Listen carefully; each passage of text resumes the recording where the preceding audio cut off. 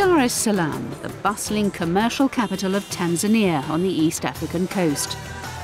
The country gained independence from Britain in 1961 and, unlike many other African nations, has been spared serious internal conflict. Over 40 million people belonging to over 130 tribes live in Tanzania.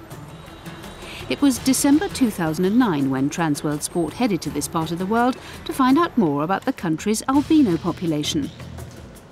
Albinism is a hereditary condition where the recessive gene prevents the body from making the pigment melanin. At the time of our visit, there were an estimated 170,000 albinos in Tanzania. Sadly, we discovered how albinos face discrimination on a daily basis due to superstitions and traditional beliefs. Ernest Kimaya, the chairman of Tanzania's Albino Society, was one of the first people we spoke to in Dar es Salaam.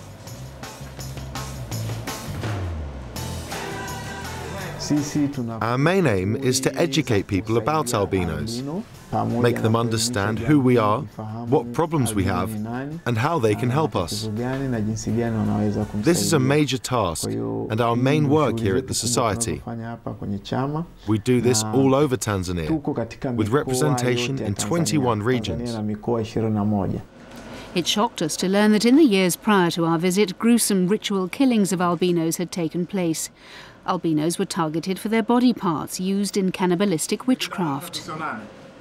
A lot of people believe that you can become rich if you get hold of the organs of an albino.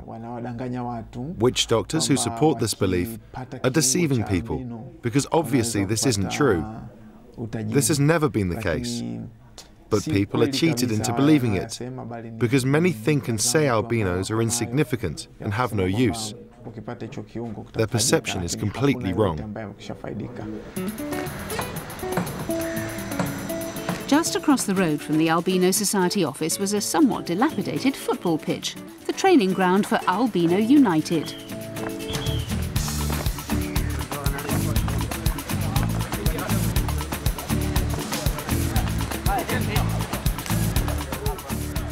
The team was set up by local businessman Oscar Daniel Ole. I started the team after a series of albino killings. I thought that if we had a football team, we could use it to show those who back these killings that albinos are human beings just like everybody else. They're not supposed to be hunted down and killed like animals. So it's a good way to get this message across quickly, because the whole world loves football.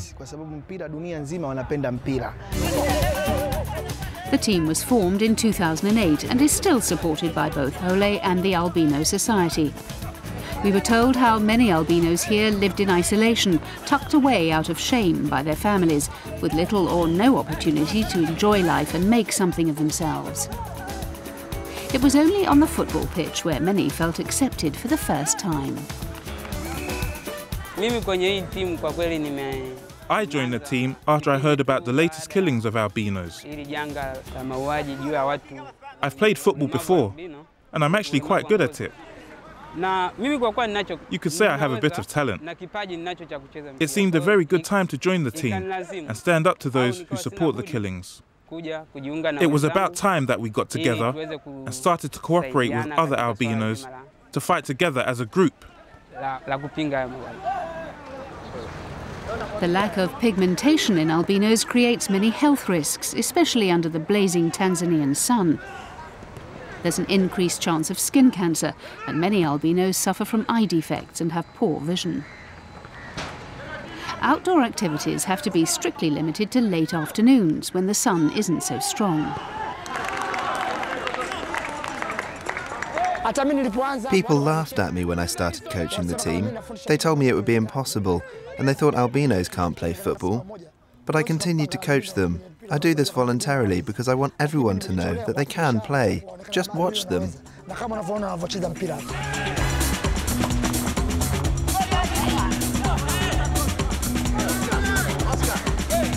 In Tanzania, albinos rarely receive an education, and many live in extreme poverty.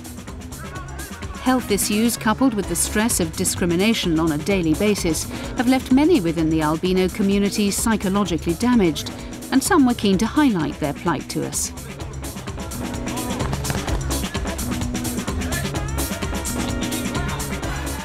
Let me tell you what it's like being an albino.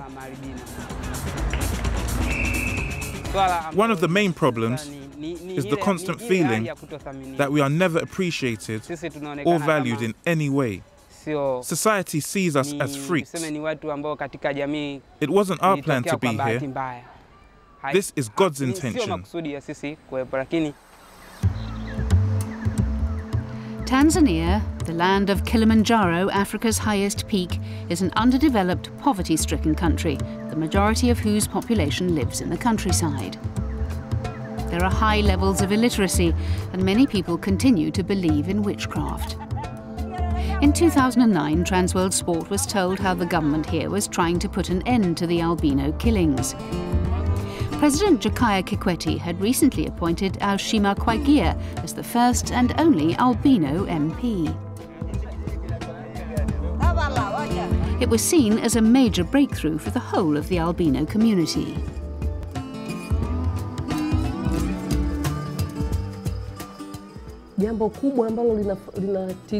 Our main priority is education. We need to educate people all over the country. The Ministry of Social Development has provided a van that will be used to show films about the real situation of albinos, so we can tackle issues like the segregation of children, the situation for women, and many other albinos. This van is going to pass through all the regions to inform all our citizens. We left Tanzania fully aware that more needed to be done to improve the lives of the nation's albinos. Government action in appointing an albino MP was a very positive development, as was the fact that Albino United were playing regular matches in the country's 4th division. Our visit helped highlight the plight of albinos in Tanzania, and our defining memory was of how sport could help to break down barriers, bringing people together. A lot of people thought that I would fail when I started the team, but I thank God that it's still going strong over a year and a half later. We wanted this team because these people were completely isolated. There was no place for them in society. They were not integrated. But thanks to the football team, many people now know who Albino United are and what an albino actually is.